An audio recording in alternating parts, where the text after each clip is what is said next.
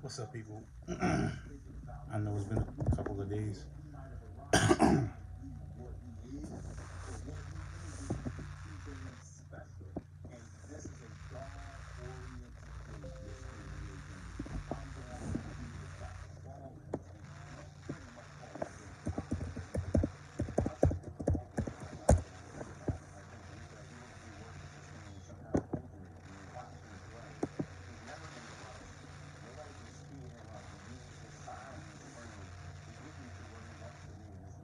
In all honesty, Sunday was a busy day for me, but Monday I had a doctor's appointment. But these last few days have just been kind of emotional for me. Um, a couple of my close friends have had um, losses in losses in their family or whatever.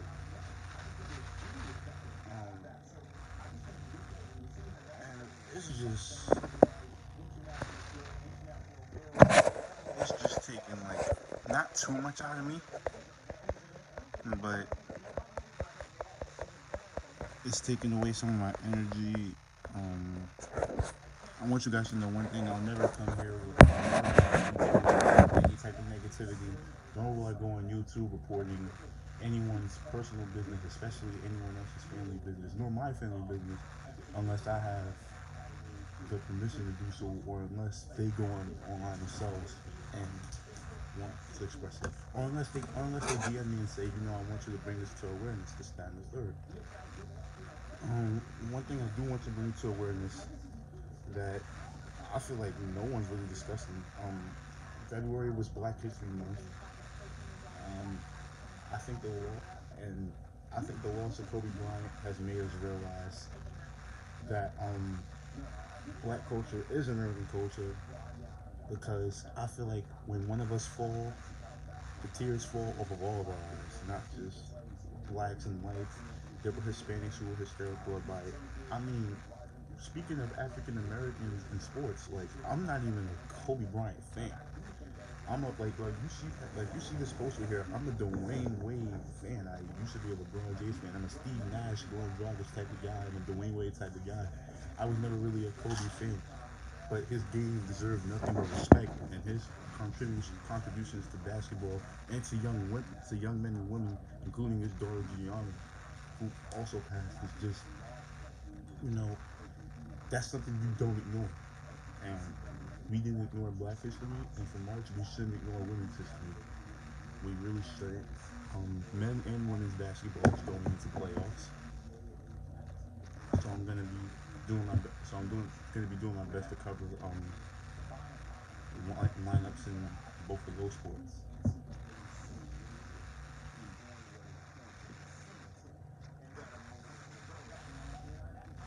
Um, but another,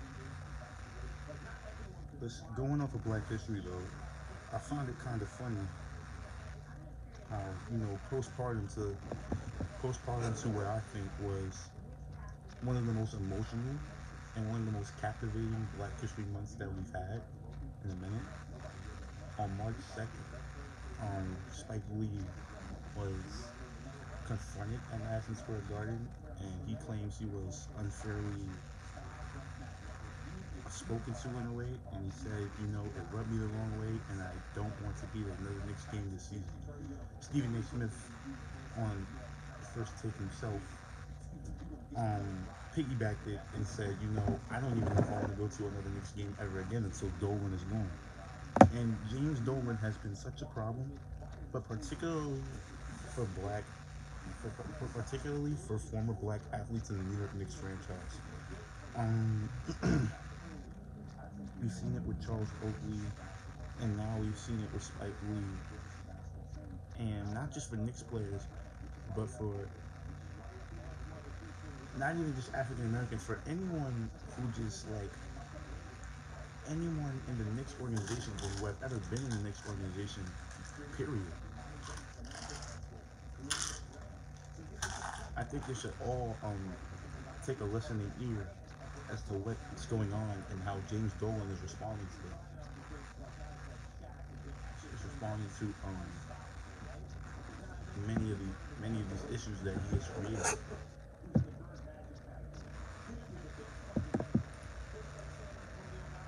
Because and I don't mean to bring my life into it, but because it's been so long, um, let's just remind ourselves the last New York Knicks finals appearance was 1999. 1999 was the last New York Knicks finals appearance. That was June of that month. I was born July 1st, 1999. I literally, my mom was literally pregnant with me the last time the Knicks were in the finals. And they couldn't win a single game against the San Antonio Spurs. And in that postseason, they did beat the Miami Heat. They did come up from 8th seed and rose above the entire rest of the Eastern Conference. Since then, we haven't seen the NBA Finals. I don't even think there's been an Eastern Conference Final since then. Correct me if I'm wrong. But when it comes to the Knicks, it's been more about money than winning. And this decision, but this decision to just remove Charles Oakley and confront Spike Lee, it doesn't promote money or winning, nor winning. Because Spike Lee has spent more money on Knicks tickets than anybody in the city. He spent more money on the Knicks than certain players could even remember spending money just being there. Like, and Spike Lee being an Academy Award winner, an Oscar Award, Emmy Award winning director and producer. This isn't just a person you remove. I mean, I don't think anyone should be denied access to a place they've been. And I think if there's a rule change to where there's a certain way they can't get in, or if there's a certain way you shouldn't do things, I think if you're a season ticket holder, correct me if I'm wrong, but when you're a season ticket holder at any venue, Madison Square Garden, Barclays Center, etc., you attach your phone number and email address for contact information. Now what I'm saying is, in this case, that contact information could have been used to say, well, you know what? Let me give Spike Lee a call and just let him know that, something's going on. No. And this leads him to believe that the Knicks literally decided that right then and there just to harass him, or just to give him a reason to not want to come around, I guess. My message is, be careful who you push away. And this is what's got me so emotional. Like, be careful who you push away, because they might not ever come back to you when you want them, when you need them, when they need you even. Be careful who you push away, especially if that person has been there for you, been there to support your business.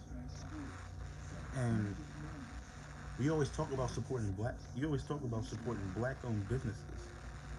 I'm pretty sure Spike Lee supports some black-owned businesses, but the New York Knicks organization, this is a business. Let's be honest. James Dolan doesn't treat it anything more than that. Essentially, be careful who you push away from your business. Be very, very careful, because Spike Lee is not just any person, and he hasn't even. And it's funny because I could see if he could be loud on the stage sometimes, but he's never put his hands on anyone violently. I've never heard of reports of him disrespecting any staff members in the Garden at all. I feel like this was just selective. I feel like this was just a selective act. very, very selective act.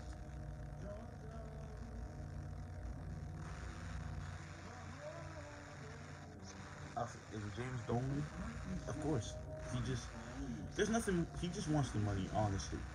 And it's not even just that honest. Like, it's so obvious. You can't even lie to someone and tell James Dolan that he cares about something more than money when it comes to owning the Knicks. That's literally all he's doing. The last 20 years.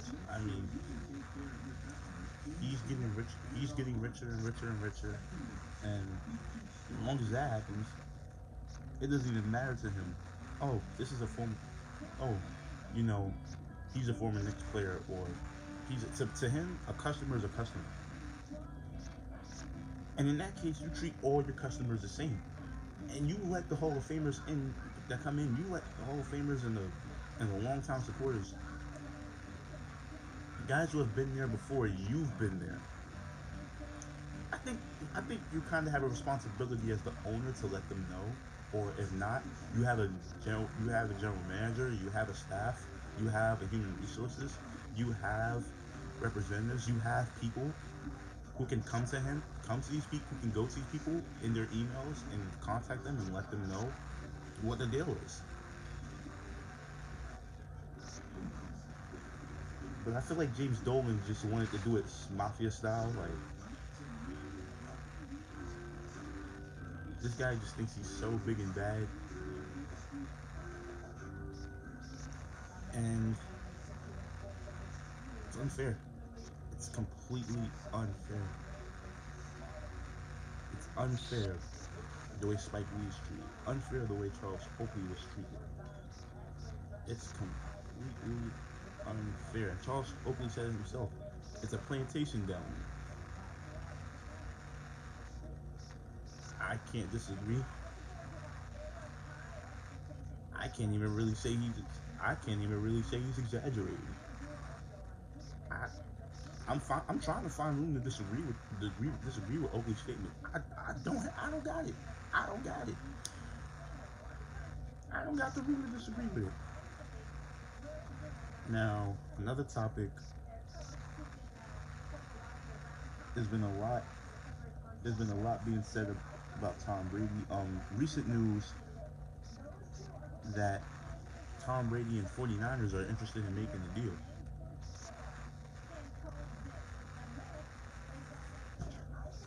And one of my videos,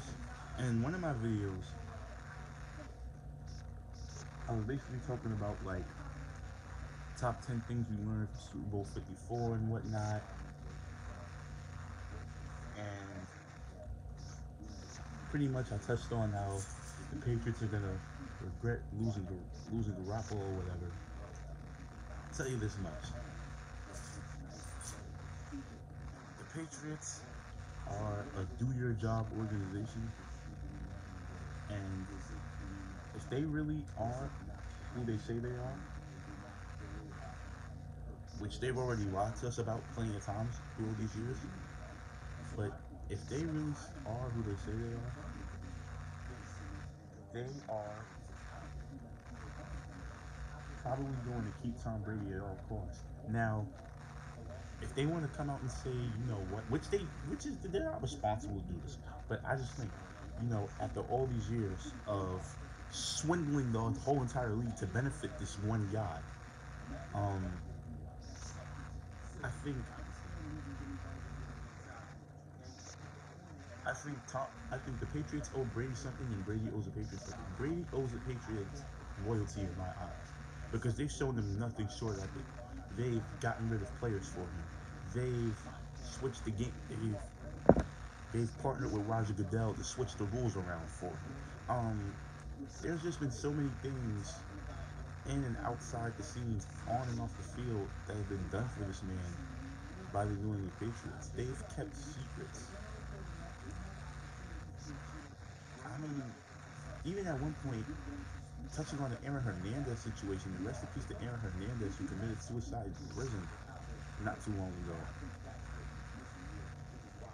The Patriots, knowing Aaron Hernandez's history and knowing the type of guy he is, they saw He was a great receiver. They saw he was a guy who could help Tom Brady win championships. They looked over at Tom and they saw that he needed that receiver. And so the Patriots just said, to hell with it. To hell with it. Aaron Hernandez is a Patriot. Like, Aaron has undergone so much scrutiny. They've gone to, I feel like they've gone to hell and back for Tom Brady. They hadn't been Tom Brady, but they hadn't been really much to talk about before then. Before 2000, the New England Patriots were not much to talk about outside of Drew Bledsoe and a couple of other guys. We're talking about a team who lost to, we're talking about a team QB wise who lost to Jim McMahon and Brett Favre. And Brett Favre was supposed to be this huge, total big screw up. But everyone likes to forget who he beat for that one ring he has. If not for the New England Patriots, Brett Favre retires without a ring. If not for the Patriots, Mike Ditka doesn't win that championship in '85, or maybe he does against another team.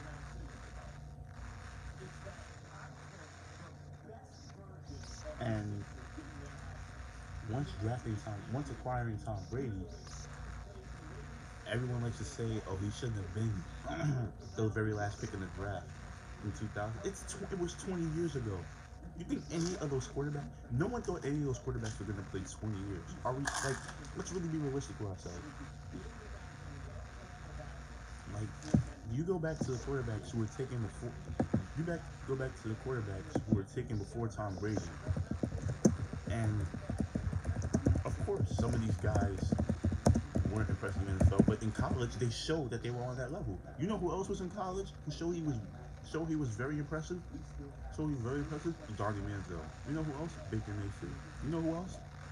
I can name a bunch of other guys who, let me think, at the NFL level just couldn't handle it. Like, sheesh, you had Chad Pennington. Chad Pennington wasn't a bad quarterback. Chad Pennington was not a bad quarterback. Chad Pennington was great. He just didn't win a ring. Giovanni Carmazzi, Chris Redman, Mark Burglar, Spurgeon Wynn. They might not have all been all that impressive in the NFL, but in college, yeah. And remember, half of the rings Brady has is because why? First, the fucking tuck rule, that damn tuck rule. And then against the Rams and the Panthers, who came to save his ass? Adam Vinatieri. Adam Vinatieri always came with the game-winning kick. Everyone says Tom Brady had to get the field goal range, didn't he? Yeah. This is the way kicks work, and we learned this from the Buffalo Bills. When you miss kicks, it's not too many games you're gonna win. When you're down by 1 or 2 points and you need a kick, you need to make that kick.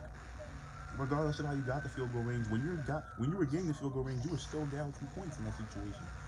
You need the kick, which is worth 3 points to win by just 1.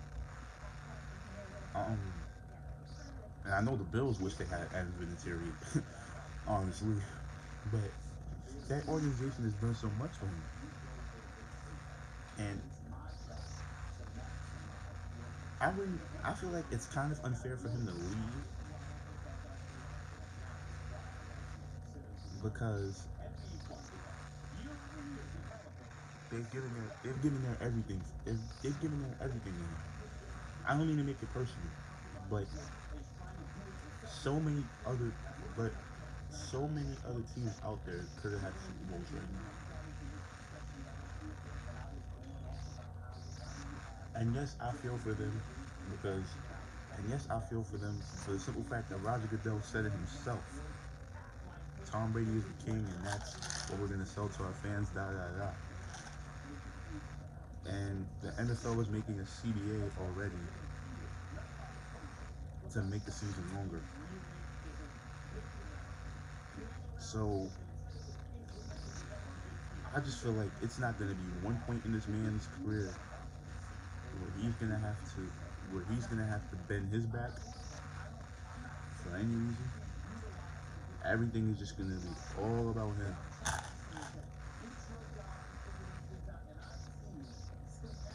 Even though in the NFL it's supposed to be the CBA is supposed to help everybody, it's not really gonna help too many guys.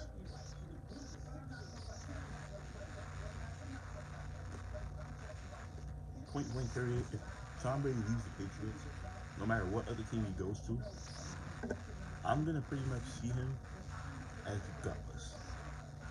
Reason why, I understand sometimes you have to move. I understand sometimes you have to move on, but not after all of this. Not after all of this. Not after too many other teams out there were screwed over. Not after what happened to the Steelers with the tight end catch. Not after what happened to the Jets with their tight end catch. Not after Rob your teammate Rob Gronkowski delivered so many illegal hits on players so many times that he never really got the fucking suspension for. He got a 1 game suspension. A 1 game suspension. Every other time he was just flopping. So your teammates are losing money, and this franchise is risking money all to keep you on the team. Yeah, Tom Brady has the right. Tom Brady has the right to leave. But how right would it be? It's my question. How right would it be? And honestly, if he does leave, then I'm going to completely understand how Eli Manning had the balls to beat Brady twice. I'm going to completely understand how Eli Manning had it in him to beat the greatest quarterback of all time twice in the Super Bowl. It's not just going to be because of defense. It's not just going to be because of the running game, No. Eli has heart. Peyton has heart. And I feel like as grown men, they're going to come out and express themselves whenever they feel it's needed. Not necessarily only when the public needs them to, but the way they think, they don't advocate for their teammates too much because they understand how the league is, and their teammates understood how to advocate for themselves as well.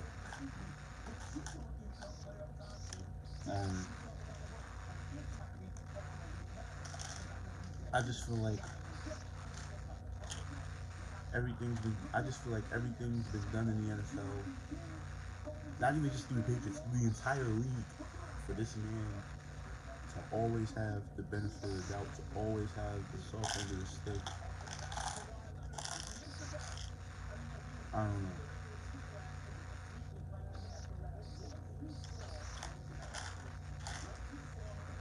I think Tom Brady should just retire. Honestly, I think he should retire. Why? Because as fans, we've had enough of the lies. We've had enough of the scrutiny. We've had enough of the bullshit. Honestly, this league was so much better without the name Tom Brady in it. Be honest, what really got better since Brady got in the league? Quarterback. It got easier for quarterbacks. That's it. One position out of the other 20 positions on a starting football team. That's what you fixed. 4% of the league. The league got easier for 3 or 4% of the players in it. That's all that really got better. The Super Bowl performances got worse, which doesn't really relate to it, but just saying. the quality of the game got worse. The officiating got worse. Everything got so damn critical when this man stepped through. And you know why? Because the whole purpose, this whole entire time, was to benefit you. I mean, the Patriots kissed your ass from day one to present day, even now. And if I was him, I wouldn't leave the team. I wouldn't leave the team. But because for all this, they could have been got rid of him and been looked for another quarterback. And but honestly, New England didn't want to give up another quarterback because no one else was gonna play teacher's pet that well. That's Tom Brady's a teacher's pet, dude. Like, I don't even mean to use explicit language, but it just bothers me this much. And I really tried not to talk about it this way. Maybe I should shut up about it. But no, I'm not gonna shut up about it because look, the NFL was better without Brady. Now we're gonna see how good it is without him for good. And honestly, if he wants to be on Rob Gronkowski or Jimmy or Jason Witten type of timing, and he wants to try to come back, ah, I don't know. The whole league has been shifted for this one man. There is a new CBA agreement to expand the postseason, and I feel like the NFL, after seeing a black quarterback win the Super Bowl, and after seeing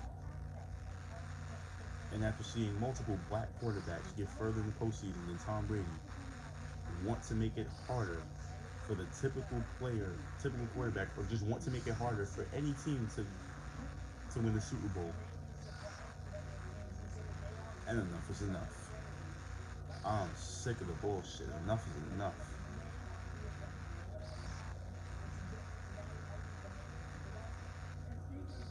If Tom Brady doesn't retire, then he better stay in New England.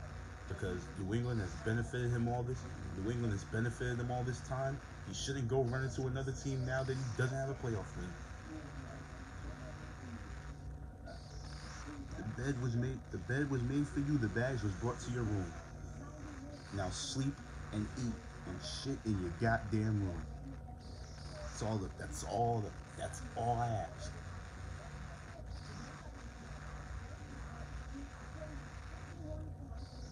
This is ISC Dee Hinton signing off. There's gonna be more videos coming up, and hopefully, I won't have to get into this type of language or tone of voice again for the rest of the day. I apologize to anyone who I've offended. I'm signing off.